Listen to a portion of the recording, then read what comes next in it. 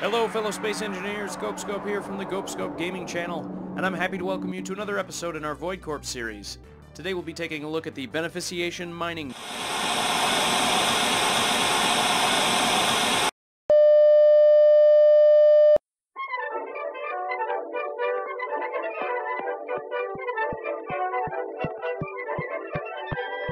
So you've decided on a career with Void Corp. The first to welcome you to our family. We're excited to have you on board, and now that you're with us, I promise you we'll never let you go. But you're probably wondering what's next. Well, now that you've signed your non-disclosure, hold harmless, non-compete, and release of liability forms and waivers, you will be viewing some orientation materials pertinent to your role at Void Corp. I apologize for that interruption. We still appear to be having some technical difficulties that we need to work out. But we can get back into our tour of the mining barge because we've regained control of our signal, for now at least. So I'd like to start the tour with the outside of the ship since we're out here anyway. If you look directly ahead here, we have the prow of the ship. It's clearly kind of covered in glass. The front top section here, these are the crew quarters, which we'll look at on the inside. The bottom here is the flight bridge. So we move aft, you'll see there are a number of maneuvering thrusters located towards the front of the ship, as well as some more photovoltaic cells in here. This region of the ship is sort of the business end of the ship. This glassed-in area is the mining operations control bridge. And in the center here, we have gravity-driven mining collectors. So whatever these drones don't suck up themselves should get, or at least most of it should get sucked up into the ship through this system, which actually uses a number of gravity generators, and we'll be able to see that system in action later on. As you look right and left here, we see, or fore and aft, we see two Comminution Mining Drones. These are the drones that the ship utilizes, and once they're launched, they continue to mine and operate in a semi-autonomous fashion and give a signal when they've completed their mining so that the mining control pilot in here, and you could do this from the bridge as well, but this is sort of the intended location for these activities, can take control of these drones and fly them back to this collection point where they can quickly offload what they have harvested.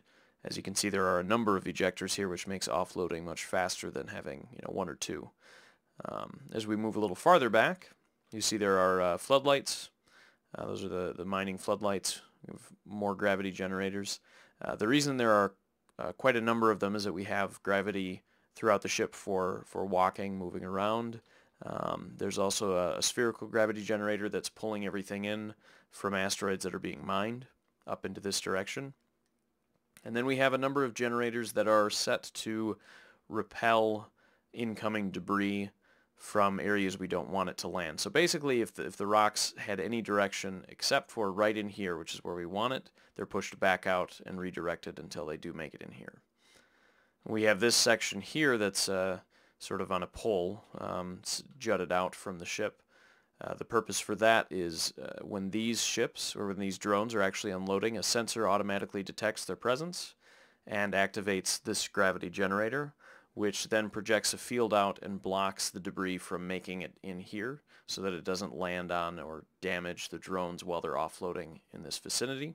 So basically everything that's coming in would collect somewhere in this area, and then once the drone moves out of the way, the sensor deactivates that gravity generator, and everything that had piled up here will be collected once that's complete. So we'll get to see that in action in a little bit, but that's the general idea of how that works. We have a number of Gatling turrets, not too many. There's one at the keel here, and we have one port and starboard, and one here on the dorsal area of the ship. A total of 4 of them.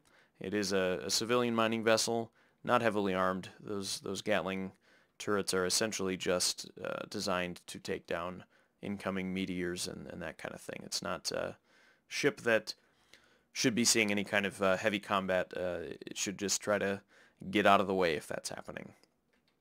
So like the Ouroboros, which only had 2 Gatling turrets, the defensive systems here are just meant for meteor showers, essentially. So as we move farther back, we can see a connection system here. This is mirrored on the other side, so we're on the starboard side. The port side has the same setup, and as you can see, we have navigation lights that run along the ship. there's a sensor here, and then we have these 4 connectors. The way that this will work, and it'll be more visible, or more readily apparent what's going on when we have a station to dock to that we'll show in later episodes, but this is sort of a Void Corp universal connection system. And so being that this is a mining ship, it's going to be offloading somewhere, or to a hauling ship or at a station, and having one connector spitting out the contents of the containers can take quite a long time. So the idea here is this center connector actually connects to its counterpart on a station or a hauling vessel, and that's what links the 2 ships up to make sure that the offloading process goes without anything being lost. And once that's linked up, these other 3 are lined up directly with collectors, which of course are something like this.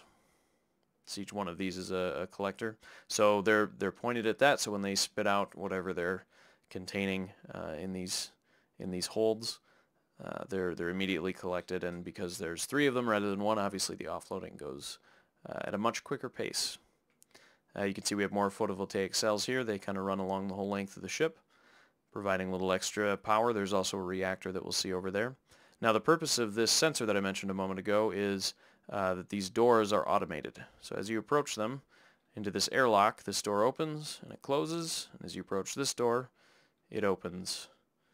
And now you can see we've entered the ship without pushing any buttons, and we've also, except for this slight bug where the doors don't close all the way, we've also maintained an airlock within the ship. And because it's a civilian ship, we were able to do some more windows and have some nice views, so you can kind of check out the ship from the inside here. Oh, need to turn on our jetpack.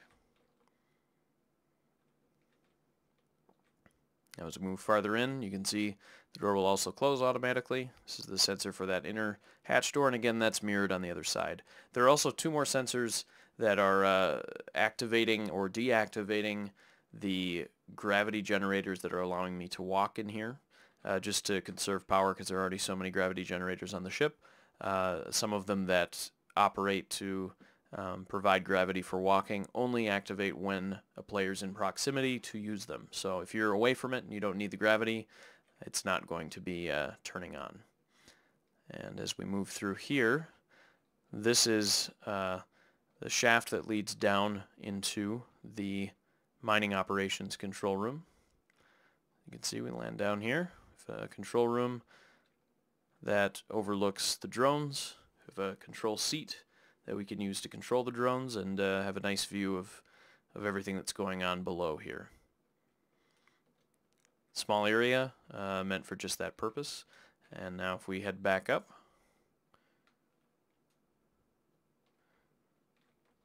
we can move into sort of the main corridor of the ship.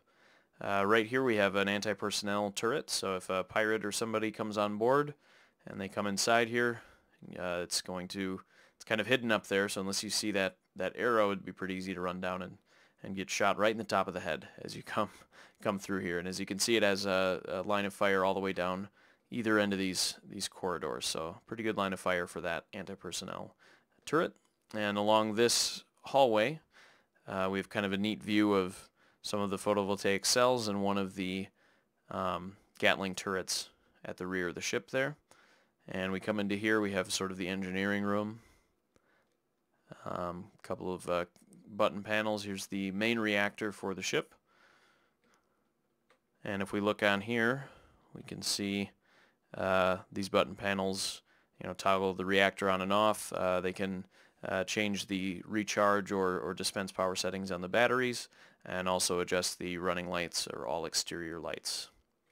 And on this panel we have port and starboard unloading connectors, activating and deactivating those, and control for the Gatling turrets, and another button there left open for other options if there's other things that you would like to program into the ship. And as always, these can all be reprogrammed to serve whatever purpose you would like. We have refineries below us. There are 2 regular refineries, one here and one here. And farther forward there is 1 arc furnace. So this ship I mentioned is called the Beneficiation Mining Barge. Beneficiation is a mining term that essentially means improving the quality of ore, or somehow processing to concentrate, remove impurities, that kind of thing. So the idea of this barge is not that it just mines, but it does do a little bit of refining, making its payload more valuable by doing some of that refining process, possibly as it's cruising back to a station where the rest of the refining will be completed. As we move forward through this corridor, we're heading towards the prow of the ship. You can see we have another kind of nice view here with all this glass. Being that it's a civilian ship, it's easy to do that. It's less of an issue being exposed, so you can have nicer views for your crew. This door was also a automatically activated door in either direction. There's an anti-personnel turret that's guarding the front of the ship. That's a field of fire to cover both of the crew quarters and the shaft that leads down to the flight control bridge. These crew quarters are mirrored on either side, so we'll look at the port side here. We have a flight seat and a storage locker and a bunk, and a very nice view for the crew member if they're relaxing. They've got quite a view out front here if they're on a long haul. And as we head down, here is the flight bridge. Now I've added 2 of these programmable blocks. Going to be honest, I don't know how to code in these, but they look neat in a bridge, and being that they're here, if someone knows how to use them, perhaps you can make use of them and do some further automation that I was unable to do with timing blocks and things like that. So much smarter people than I have an idea of how to use these well, and if you would like to try to make use of them, by all means, that's what they're there for. Otherwise, I thought they just had a neat look to a bridge. Also, we have button panels. Same idea as the back, except there's outer hatch control. So if you have some intruders on the way, you can change these settings so that you can stop people from getting in quite as easily. And on this side, we have the running lights, batteries, and Gatling turrets again, and of course the all-important flight seat. And here's one of the bridge gravity generators. And here we have a fairly nice view of everything too. If you're sitting in the flight control seat, you can get a pretty good view of things around you. So as we head outside the ship, we started with sort of the front section, external tour, and I just realized as we made it to this door, I kind of got carried away and ended up doing the inside tour. So let's finish the outside. Down at the back end here of the just about run into rocks. At the back end of the mining control bridge, we have the antenna for the ship, and we also have the very important ore detection equipment, which in a mining ship, that's pretty important. You don't want to be missing that. As we move up, we can see some of the storage in this section here. Here are the refineries I had mentioned. So the engineering area that we were looking at is in this vicinity. And here is the primary reactor. The batteries for the ship are in this area too. And back here we have yet more storage, and more storage, and some conveyors running out to feed these Gatling turrets that are mounted on some of the retro thrust pods. And at the rear we have more maneuvering thrusters and the primary thrusters as well. So now let's take a look at mining operation in action.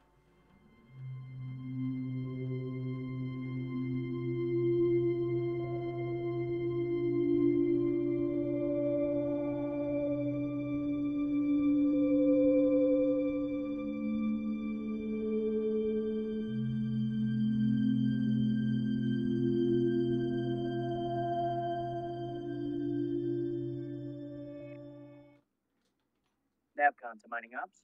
Mining site alignment confirmed. Mining Ops 10-4 preparing to engage mining systems. Attention crew, brace for shipboard gravity disruption. Drones released.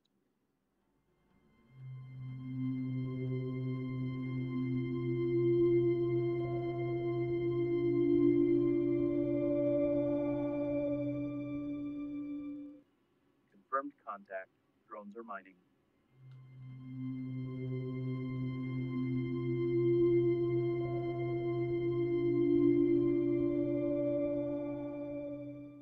Flightcon to Mining Ops. Interrogative. Sensors indicate incoming meteor shower. Are drones in danger? Mining Ops responding. Drones confirmed subsurface. Meteor shower is no threat to continued operations. 10-4 mining ops, flight control out.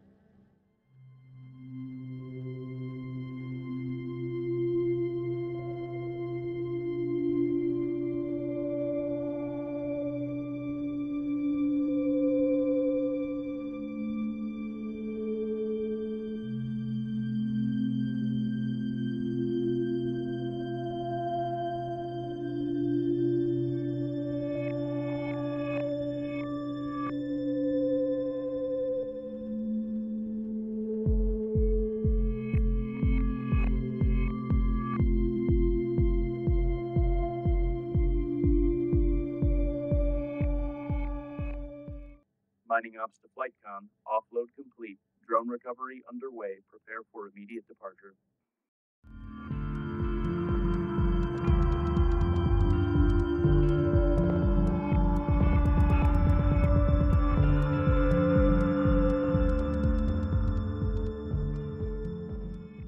This ship and its drones will be available on the Steam Workshop, along with the others in the Void Corp collection at the completion of this series.